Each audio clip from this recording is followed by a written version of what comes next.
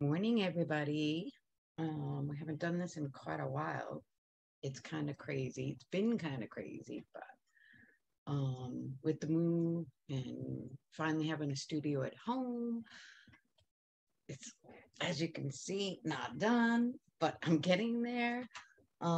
It's just been a busy couple of months. A lot busy. Okay, excuse me. I've had to um, redo all of my equipment at home. So it took a while to get things set up and working. So what we're doing today is I'm not going to give you any sizes because you need the pattern from the designer, but this is a great scrap quilt. It's called Beach Days. Oops. Okay. It's really cute. I really like it. And basically, all I did was go through my scraps. That's it. I just went through my scraps. I have a lot of scraps. I'm sure you guys have a lot of scraps. But yeah, that's all I did was go through my scraps. It's a lot of smaller piecing, much smaller than I normally would do, but it's a great scrap quilt to get rid of some of your scraps. Now you can make it larger. My suggestion is there are a few pieces, templates in the back of the pattern.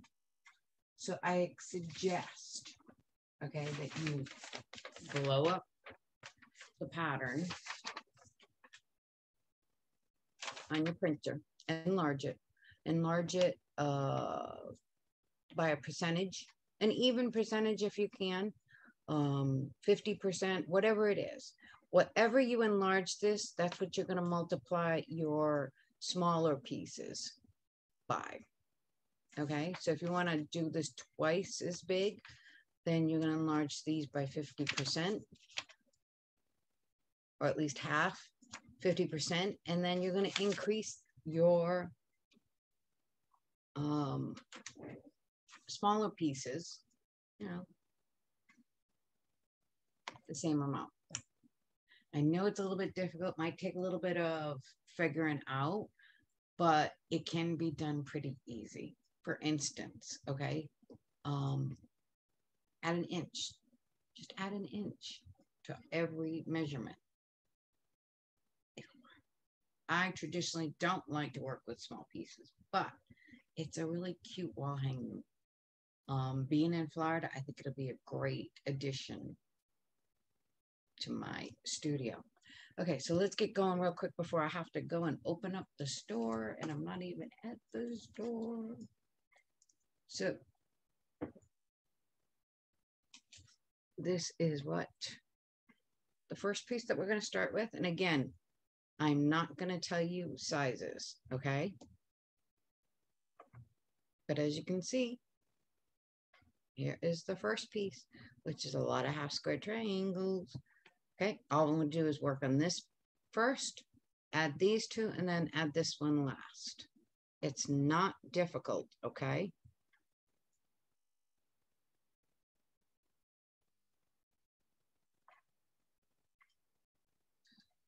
So I hope to do a lot more of these videos. And instead of putting this on Facebook, I am going to actually work on editing the video, making sure it's nice and clean and neat. And then I'm going to post it to my YouTube. I'm trying to increase the YouTube and make it a little bit more professional looking and give you more content. Well, at least I hope to.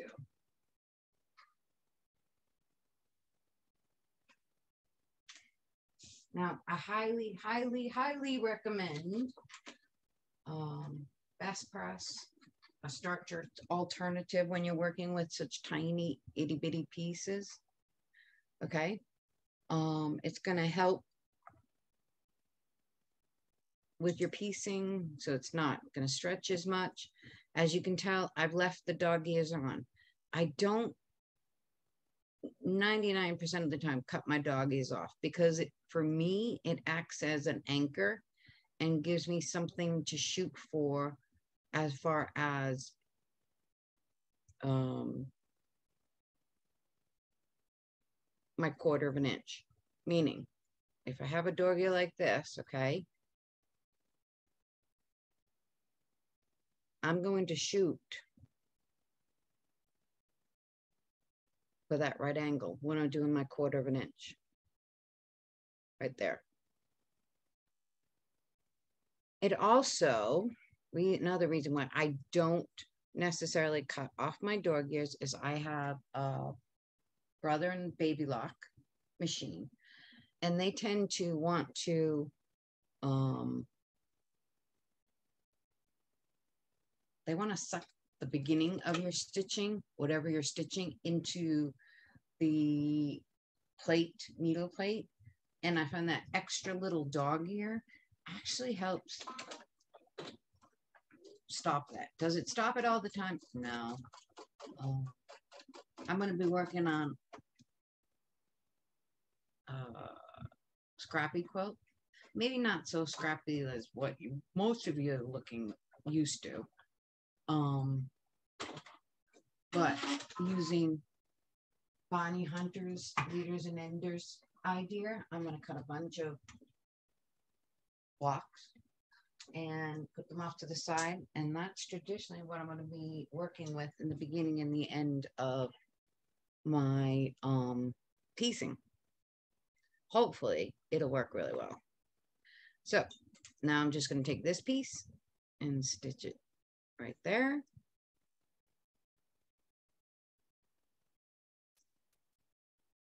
And all right, let's get going. I am tired.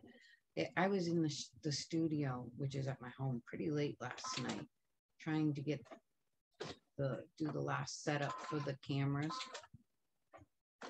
and lighting. Oops, I lost my thread. It's a lot to try and get all of this done, but yeah, I think it's going to be better from here on out because it'll always be set up and I can do a video anytime I want.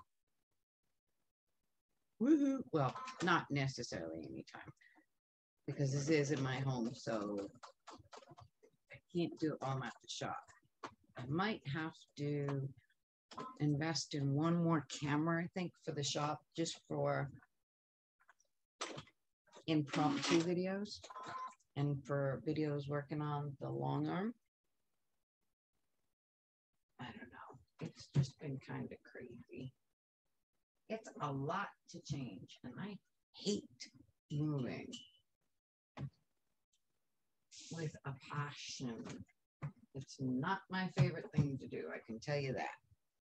All right. There we go. Now all I have to do is sew these 2 half square triangles together, and that is the basic piecing for the first few rows in the sky, other than having a square.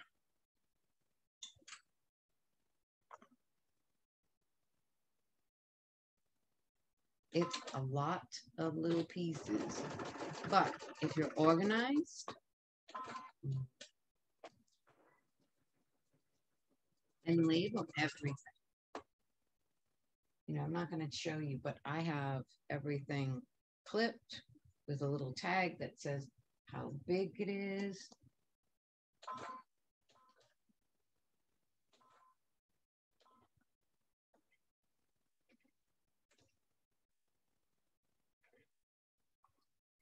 It just, I am tired. It's so much to get done. Try to keep everything going. Not fun, but there you go.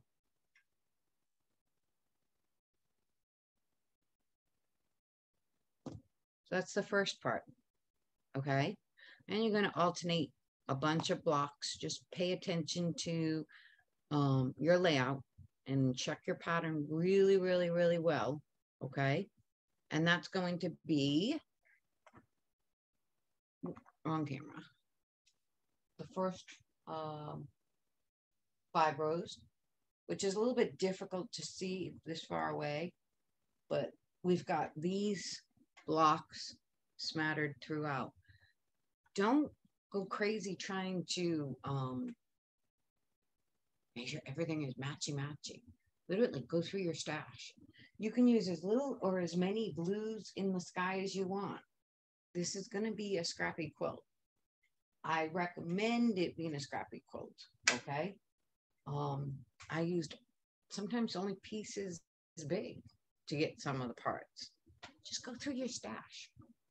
Okay, next part. Let me get this one set up, which has got a lot of pieces. Do the houses, which I think are really cute. Okay. So I hope you guys like how this video is being done.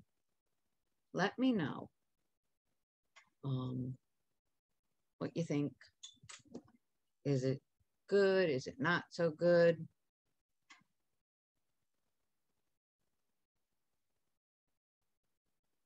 I hope it's going to be good.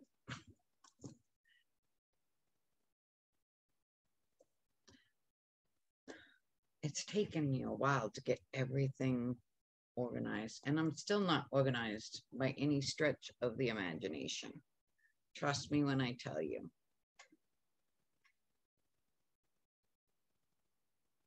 Let me make sure I've got these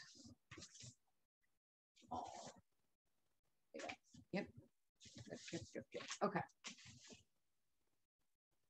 Yes, I have a ton more to organize at the shop and here. Like you can't see behind the camera, I have a ton of boxes.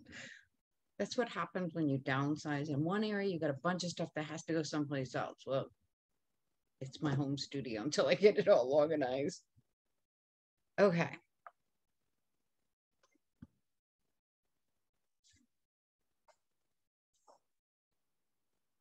Here we go. I know it doesn't look it, but this is all going to go together really simple. It doesn't look it. It looks difficult, but it's really not. And I'm going to show you a couple of tips for making sure these are pieced on correctly. All right, we're going to take this first row. I'm going to put these 2 pieces together.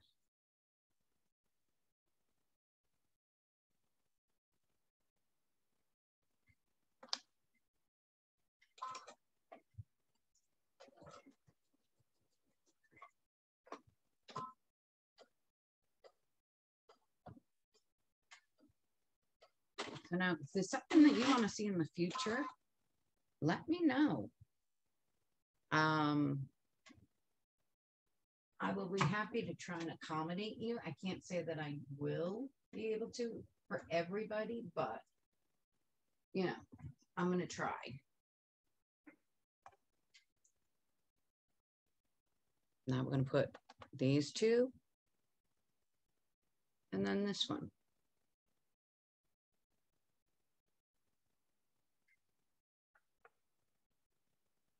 And have fun with this, please. Please don't freak out. You know, a little bit is, your seams aren't perfect. There is no such thing as perfect. Have some fun.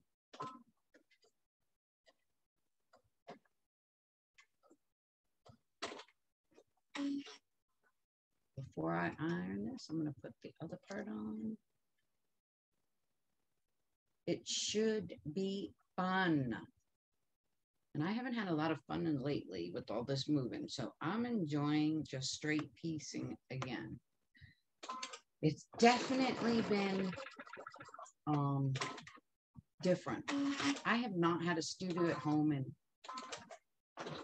almost 7 years, 7 or 8 years. I mean, it's been a long time. And with the puppy, meaning Miss Nola, my little spaz dog, baby gates do not work. Okay, this dog with 3 legs has figured out how to get over baby gates. Can you see this? Look, I am not amused. Trying to stop this puppy from eating everything, and I do mean everything. She eats anything that it's worse. It's like a toddler on steroids. Okay. She eats everything. And she's only got 3 legs. You'd think that would stop her from doing certain things. No. But trying to keep her out of here when I'm working, or keeping her from eating things, which it's going to be easier once I get things organized and there's not a lot of stuff on the floor or boxes that she can get into. But for now, it's not good.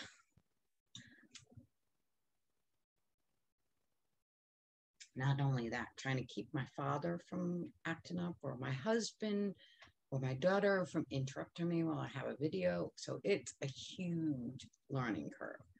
I think I'm going to do a big metal or magnetic sign for the other side of the door that says, you know, I don't know, recording or whatever, keep out. I'm going to have to do something, but it's definitely not what I was expecting. Okay, now what I'm going to do is I'm going to sew these 2 together, and then I'm going to show you how to put these on so that they line up. This part is going to be pretty simple. It's not going to look simple, but it is. Okay, what I'm doing is I'm going to line the sides up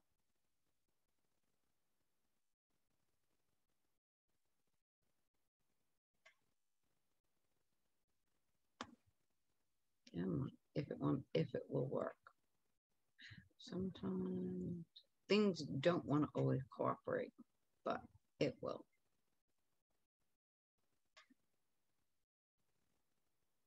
All right. So I'm lining up the straight side on the top, and I'm about 1/4 of an inch off on the bottom. I know sometimes people have issues with this, but if you have to rip it out, I should say, then just don't freak out, okay? It's not rocket science. We're not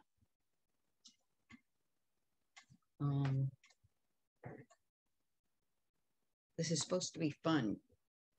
You don't have people looking over your shoulder, although I do. But don't let somebody tell you did it wrong.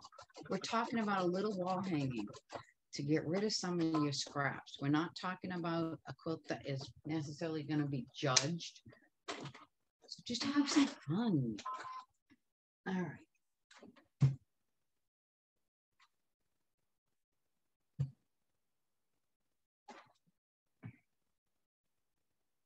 There we go. Okay. Now, we're going to line these up. But let's do this one first. Let me show you a little trick, because I don't cut off my dog ears. So I've ironed this over. Okay. Now, if I finger press it back the way it came and line up this little corner with my dog ear, and then you can put your dog ear back, hold it back out. Guess what? That's going to line up perfectly exactly where I want when I fold this out. This edge will be nice and straight.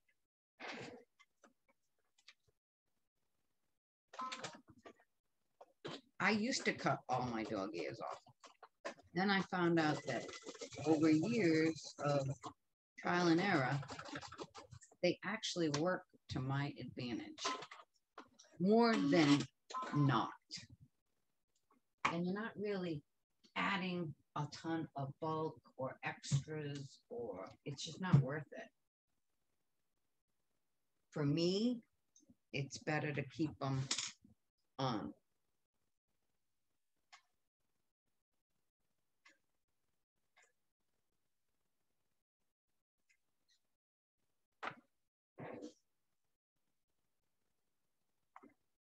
Oh, wrong one. There you go. Sorry about that. It's too early in the morning. So there's that side. Now all we've got to do is put this side on. What I'm going to do is 1/4 of an inch over on the top. See, that is my fabric that I'm going to sew on. If you do 1/4 of an inch, and you can eyeball this, you do not have to sit there and try and measure 1/4 of an inch. Eyeball it. If you eyeball it and put 1/4 of an inch, and when you stitch, I'm going to start aiming for that little junction and then stitch down. You should be pretty good as far as it flipping over and lining it with your top.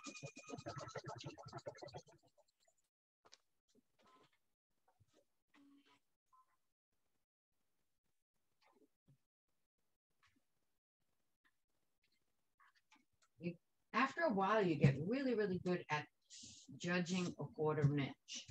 And I'm all about easy. I want it to be easy and fun, no matter what I'm doing. And if it looks hard, but it's really easy, then I'm even happier. Hey, look. You see how nice and straight that ended up? And all I did was eyeball 1/4 of an inch. And I'm going to put this part on top. It's just like a jigsaw puzzle. If you take it one step at a time, you're going to be fine.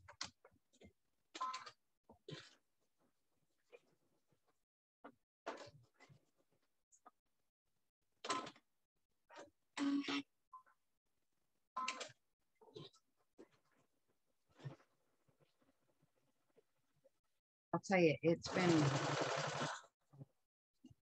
difficult transition. I'm used to, having all of my machines and everything I need in one place at the shop. And now everything is in multiple places, from storage units to home to the shop. And it's not fun. Inevitably, what's been happening over the last few months is if I need something, it's in one place or the other, but whatever it is, it's not where I am. So there you go. We've already got the top half of our little house together. It's not been fun. Okay, so now this could have been done in one big piece, but they didn't in the pattern. So we're going to put it together in halves. I'm going to do one half and the other half. We're going to put these 3 together that are the same size first. But yes, it's not been fun. Literally, I am,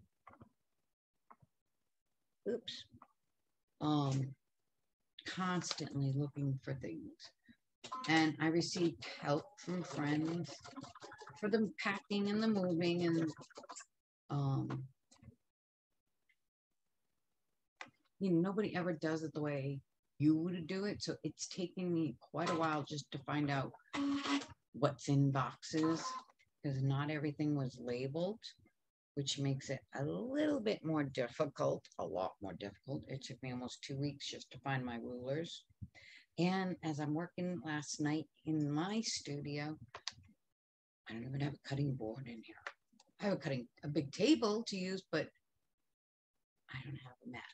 So yes, I will be having to bring a mat home from the shop.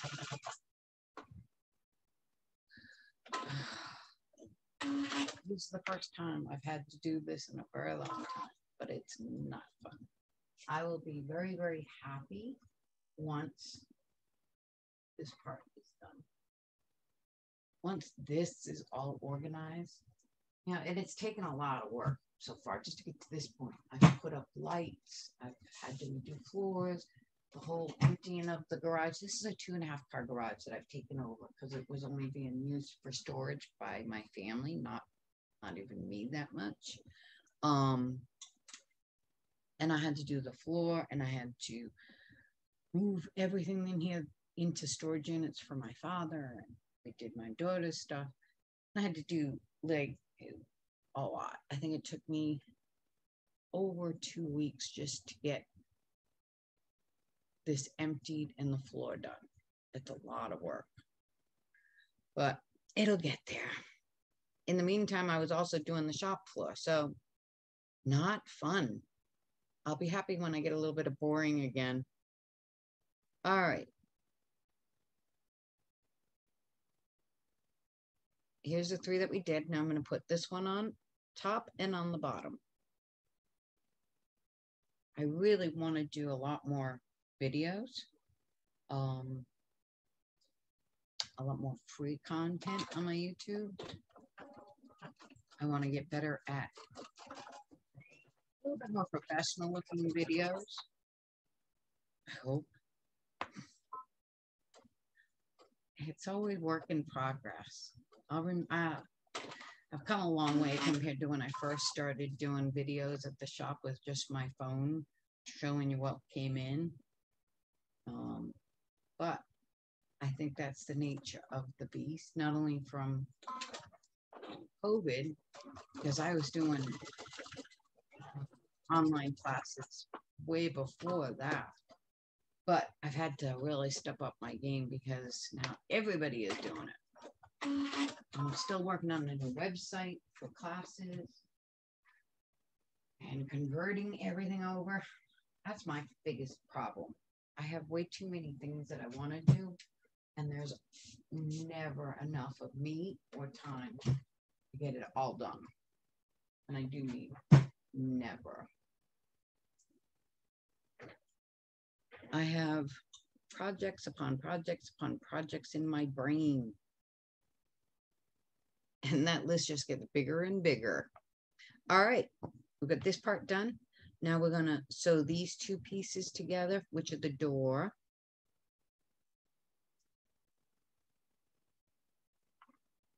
I told you, this stuff is it's not difficult by any stretch of the imagination, but it's a really fun quilt to get rid of some scraps. Just like the Christmas cheer one that we're doing in the shop. It's not, I'm not using a certain amount of fabric. I'm not using the same fabric throughout. I'm literally going through my scraps. I have a lot of Christmas fabric. Let's face it, okay? I have a lot of fabric, period. A lot more than most. But that's what happens when you're a shop owner. I buy fabric because I like it, which means at least 2 yards of everything that I bring into the store is in my stash before you can even get in trouble. I have to get in trouble way before you do. And I have no problem getting in trouble. All right. So we've got this one. Now we're going to do these 2, or I should say 3, and add this one.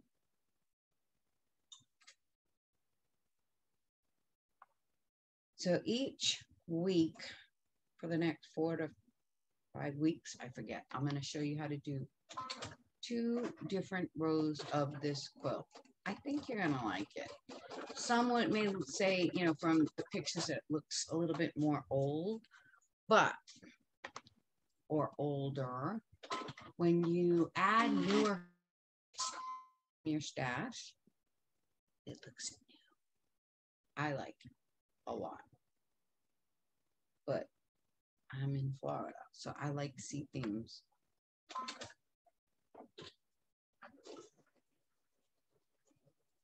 And this would be a great quilt because it's going to be small to work on the free motion. You can even do it on your home machine because it is going to be a small quilt. It's just a wall hanging.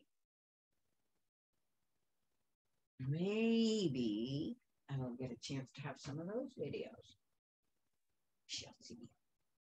I think I'm going to have to change the lighting a little bit in the cameras, but like I said, it's a work in progress. Lighting is probably the worst thing not the worst, I should say the hardest part of all of these videos for me.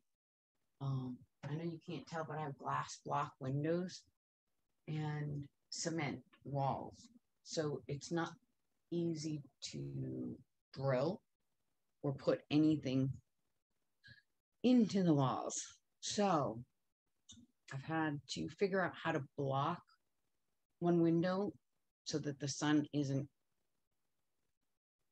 blinding me during the videos or making it impossible for you to see me. And that's part of the whole learning process, the best time to do the videos. Yeah, it's not easy. Lighting is probably the hardest part for me. All right, so we've got these 3 pieces. Now we're going to sew this one onto here, and then we'll be able to sew this piece onto this piece before we put the top on. And the house is just about done.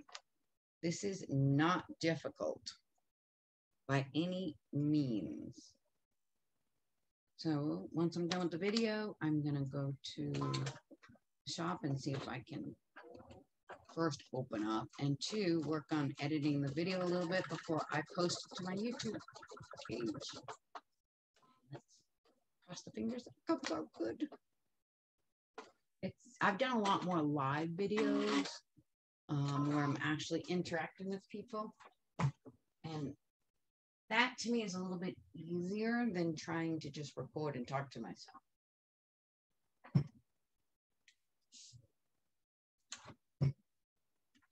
All right, almost done. There you go. So now we're going to sew this piece to here, put the top on, and sew this half on. Let me just sew this really quick, quickie.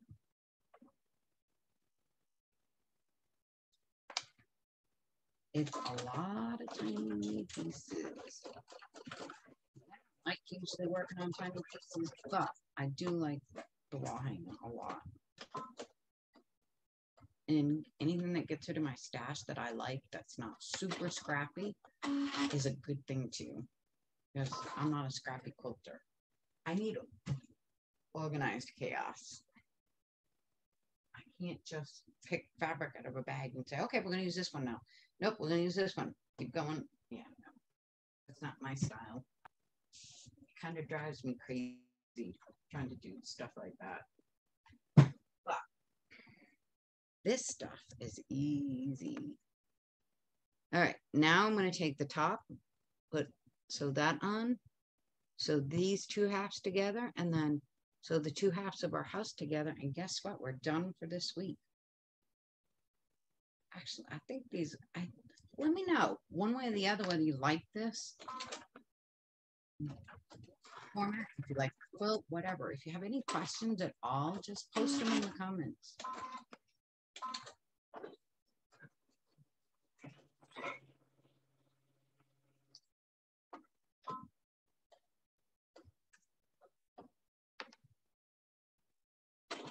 Almost done.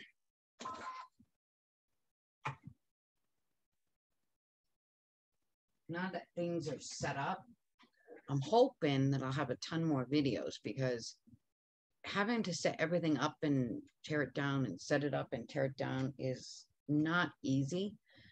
Okay, so all we have to do now is put these 2 halves together. So now, you know, one of the good things about having a studio at home, all the cameras and everything get to be set up permanently. I don't have to keep adjusting lights until I get, you know, once I get it all straightened out for sure. I won't have to adjust cameras, because I mean, I still have 1 more camera. I'm working with 4 cameras, and I think that little one is the one I'm going to take to the shop as my shop camera, or, you know, for the option of showing you long arm videos, what's in the box. I just have to take a few things to the shop to